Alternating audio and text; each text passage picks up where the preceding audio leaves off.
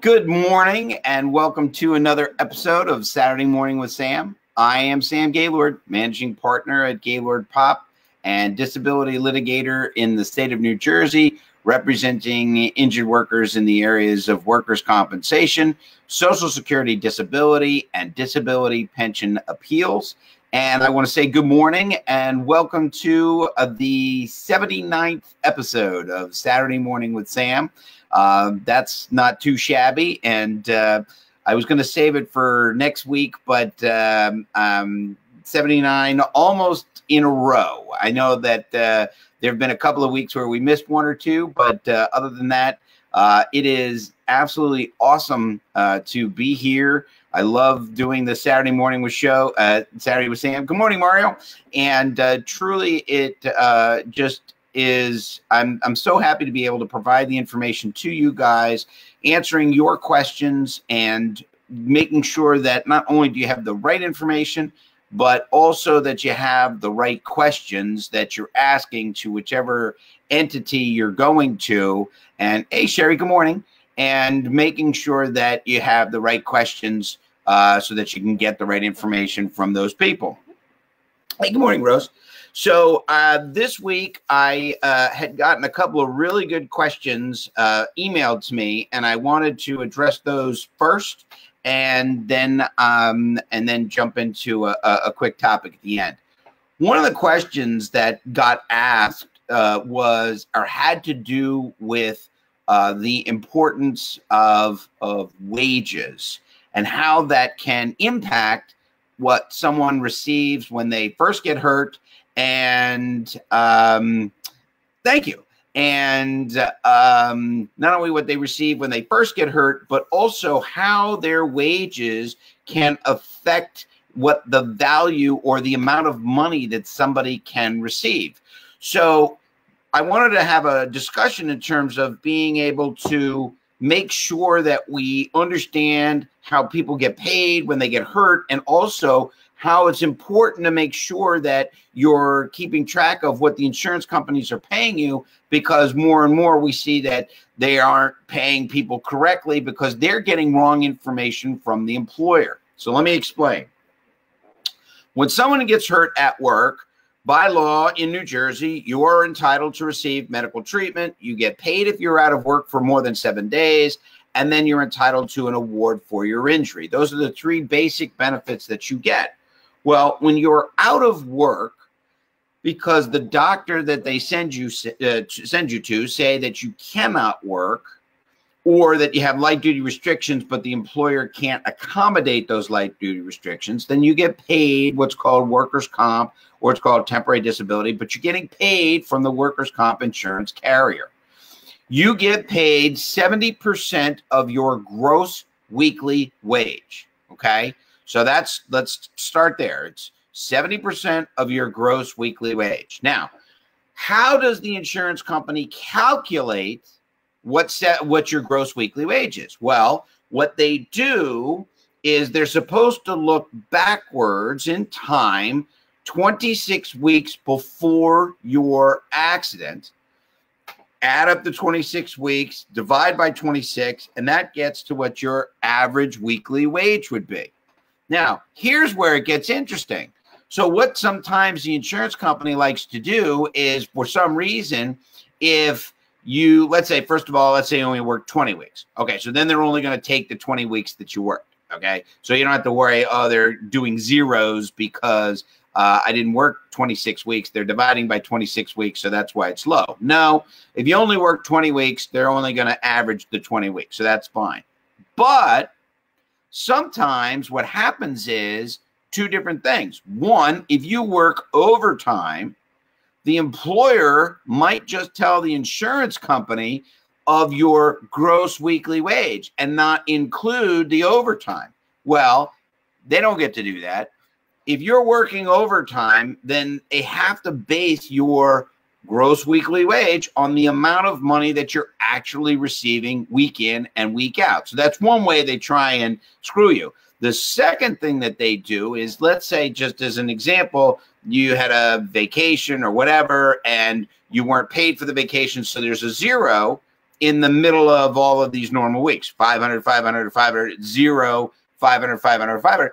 They actually will include that 0 in the midst and when they do the division, which would then obviously reduce what your monthly benefit, what your weekly benefit or weekly wage would be, which then when you do 70% of that makes it less. So what you want to do is, if you're out of work and receiving workers' compensation, if they're paying you per week or if they're paying you every other week, you want to make sure that what you're getting is actually the 70% of what your true weekly wage was, taking into consideration all of the overtime and whatnot. Now, one of the things that we do when there's really a funky issue is that we'll ask for what's called a 26-week wage statement. So then what happens is the insurance company's attorney will send me a printout or send me an email that's got what your weekly wages were going backwards before your accident. And then we cross-reference that with our clients against what they're saying and what their records have, and then try and establish that they are or are not paying correctly. So that's one. Now, also interesting, if let's say you get hurt on a part-time job where you're only making, let's say, $200 a week. Well, workers' compensation in New Jersey says that if you get hurt, there is what they call a statutory minimum that workers' comp has to pay per week. So if, let's say, you're only making $200 a week, but you get hurt and now you're out of work, workers' compensation in 2019, I think it provides $249 per week in terms of the benefit that you can receive. So there's actually a statutory minimum that might be higher than what your actually gross weekly wage was. Morning, David. So that's a slight advantage. However, that's for the temporary disability or the workers' comp, which is the second benefit. But when you look at what the final benefit that you're going to receive, which is your award for your injury, those are based on what are called percentages of disability. Each percentage has a dollar value. So 5% equals X and 10% equals Y, and the higher the percentage, the greater the dollar. However, when it comes to those awards, they are also based on what your wages were. So if your wage was only $200 per week, 70% of that is $140. That is the most per week that you could get paid for your injury.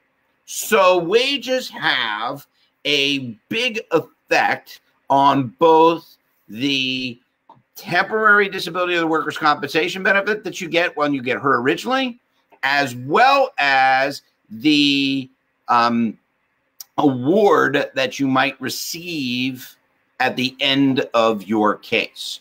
So that's why knowing exactly how much you get paid and being able to calculate what those benefits are makes a huge difference potentially in what you can get paid. Now, here is where it gets really fun. So, hey, good morning, Susan. Oh, that's terrible. I'm sorry. So when you are getting paid, let's say that you are only working 20 hours a week, but you're working in a job that potentially could be a full-time employment. So let's say you're working 20, make it easy math for me. Let's say you are working 20 hours a week and you're getting paid $15 an hour. So you're getting paid $300 a week. Now, however, you are in a job that you're only working 20 hours a week because the employer only wants to give you 20 hours a week, but now you've gotten hurt and now you can't work. Well, if your injury affects your ability to do employment, not only do you get paid workers' comp, but we, as the petitioner's attorney, as your lawyer, can argue that your gross weekly wage is not $300 a week, but we can what's called reconstruct your wage. So your reconstructed wage would equal, what would that be? So 40, it would be 600 a week. See, I need a calculator. It would be $600 a week, not 300.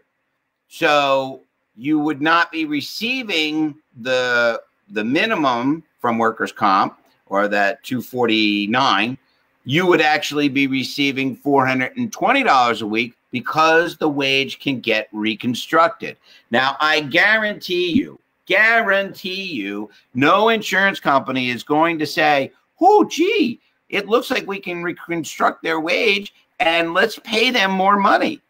No, not going to happen ever, ever.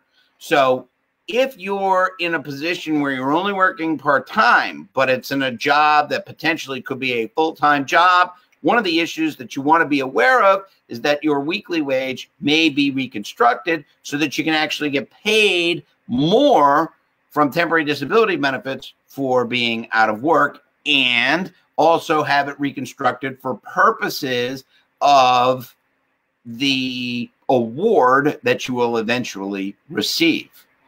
So that's somewhat unique there.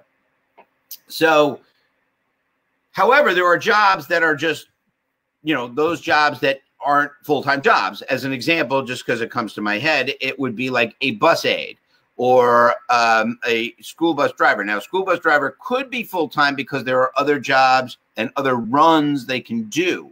But the bus aide is like an example of like a part-time job.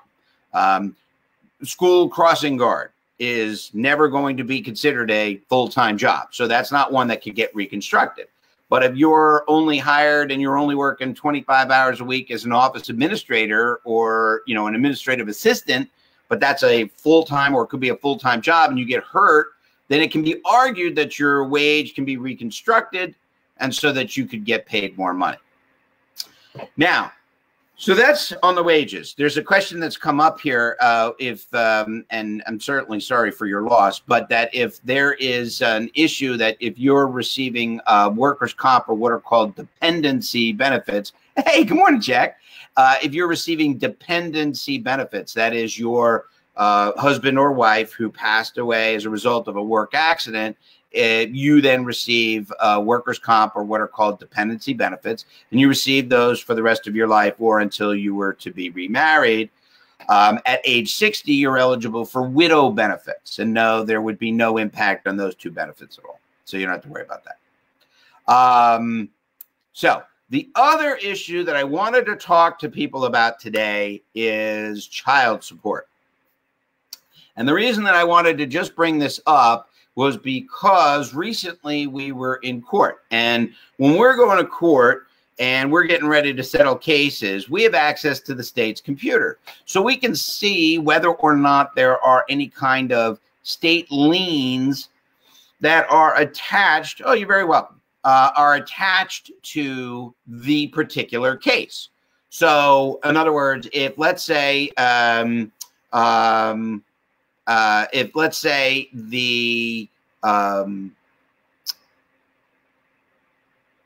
the case was originally denied, and hey, Tim, good morning, and so you're receiving state disability benefits. So workers' comp denies the case, you then go and apply for state disability benefits, and they pay you while you're out of work. You go back to work. Now, state disability, they want to get their money back, so they have a lien. Well, that ties to your workers' compensation case to make sure that they get paid back. So child support is another situation where the child support computer system talks directly to the workers' compensation computer system. So if somebody has child support arrears and they are settling a workers' compensation case, they can't put that workers' compensation case through unless the child support lien is satisfied. So, as an example, if you're coming to court and you're going to get $15,000 as your award, if you have a $5,000 arrearage, well, that's going to get wiped out right out the gate, and you're only then going to get $10,000. If you're going to get an award for $15,000, but there is a $50,000 child support lien, then you're going to get $2,000, and $13,000 is going to go towards the child support lien.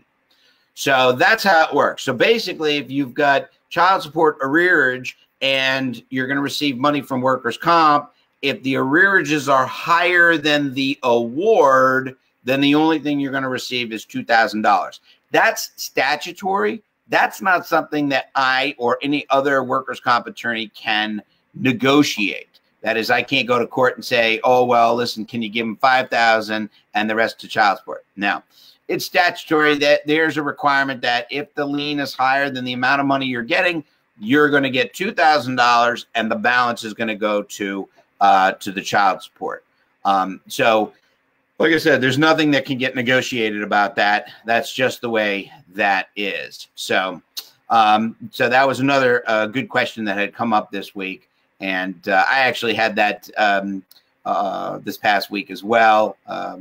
Talked about it with a client, and you know, they recognize that the lien is what the lien is, and at least when they make that kind of, or child support receives that kind of large payment, there's a recognition that, you know, the payment was made, and so the person potentially avoids the not nice nature of what happens when there are large child support arrears, which is the possibility of getting arrested and going to jail.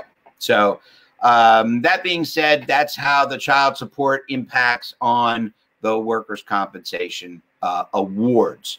So those are the two big issues that had sort of come up in question format. And the only other thing that I wanted to do today was sort of quickly revisit my deep dive from last Saturday regarding the Social Security disability hearings.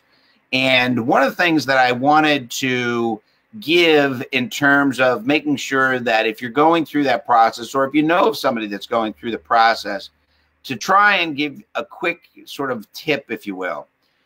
When you apply for a hearing in front of a judge, Social Security sends a form that asks if you want to have a video conference, and they try and convince you that, well, if you do that, it's going to be quicker. I don't know that that's necessarily true. But I would tell you that if you're given the option to have a live hearing or a video hearing, do not do the video hearing. The reason for that, just real quick, is when we go to court, there's really there are two venues in the state of New Jersey where hearings are held. One is held in Pensacola, New Jersey, which is down by Camden. The other is held in Newark. Now, we've appeared, or I personally have appeared in front of Social Security judges now for 23 years. And when you're appearing in front of the same judges, then you know exactly how the hearing's going to go. You know the questions the judge is going to ask. You know the things that the judges are going to be concerned about. And you have a flavor of how you can help your client testify in front of any particular judge. That being said, when they do the video, you could randomly get a judge from Vermont or from Chicago or from Puerto Rico or wherever, and there's no familiarity with that particular judge's nuance on how they're going to handle a claim.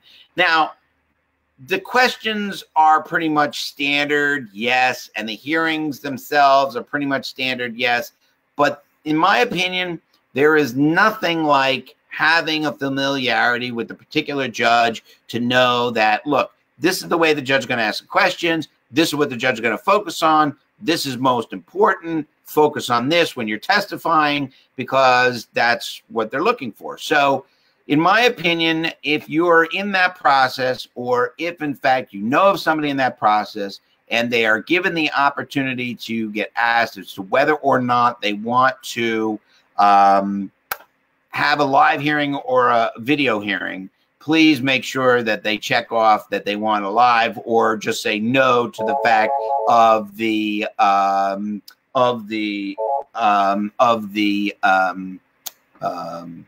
video hearing. Just say no to the video hearing. Again, I don't think that it is a longer process. That is, I don't think that they get to do that. So anyway, so that, okay, so let's see what else we got. There's a lawsuit going on. How will this affect my workers' comp? So since it happened in New Jersey, Connecticut, both. Okay, right. Okay, so the question that has come up is, what happens, and I can get to that because that's actually pretty good. What happens if you have a work accident that happens while you're working, and there's also what's called a third-party case or a personal injury lawsuit? The example I can give to you is if my job is to drive from A to B, and while I'm doing my job driving from A to B, somebody hits me from behind.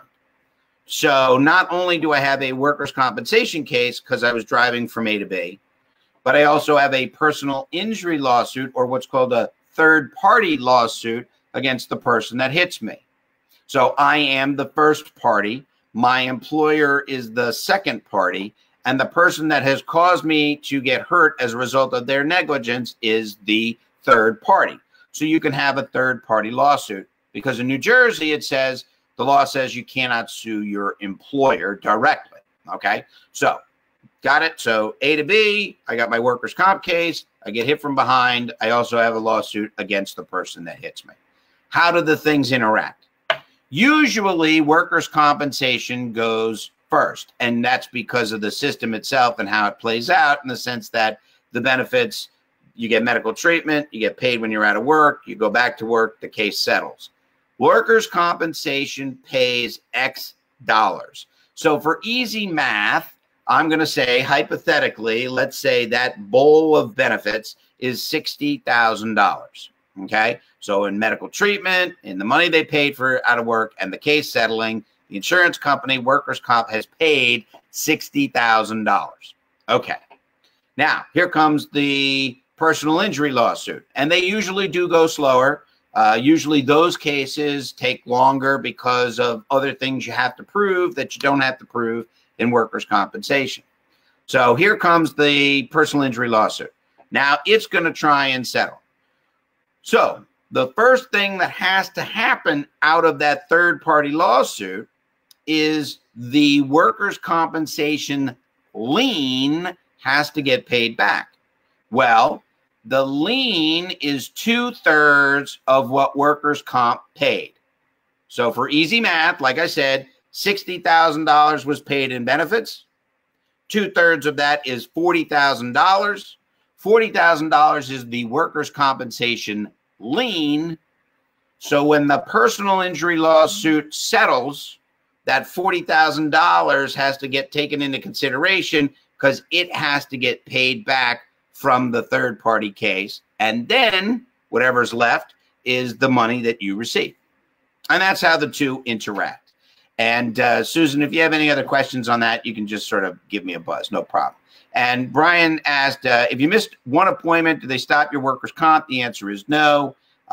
If you miss an appointment, they should not stop your workers' comp. And in fact, obviously we're dealing with that issue, but the reality is no. And then you go to the next appointment and the doctor still keeps you out of work. You now get paid, and you should get paid all the way back to when you first got hurt. And there should not be any kind of penalization because you missed one appointment. So anyway, so that is our show for this morning. I am Sam Gaylord. I am managing partner at Gaylord Pop. I am also a disability litigator in the state of New Jersey, representing injured workers in the areas of workers' compensation. Oh, you're welcome. Workers' compensation, Social Security, disability, and disability pension appeals. And I just can't thank everybody enough. It was a great morning. Went super quick. A lot of good questions. And if you have any more, please email me at sgaylord@gaylordpop.com, sgaylord@gaylordpop.com, or give me a call, 609-771-8611, 609-771-8611. You can go to the website, www.gaylordpop.com. And certainly there's a whole bunch of videos there. So if you have any questions, you can take a look there. But I want to say thank you. Please make sure that if you've enjoyed this, you send me a like and you share this, because basically this is good stuff. It's good information. It's accurate. And I know people are struggling out there with getting the right information on these topics. So if you don't mind sharing, that would be great. The more people that we get to, the more information that's out there that's accurate, the more people that I can help. So with that, thank you very much. I look forward to seeing everybody next Saturday morning, 9 a.m., Saturday with Sam. I'm Sam Gaylord, managing partner at Gaylord Pop, and I'm wishing everybody a happy and cool weekend. Stay cool, stay hydrated. It's going to be brutal out there. Talk to you. Bye now.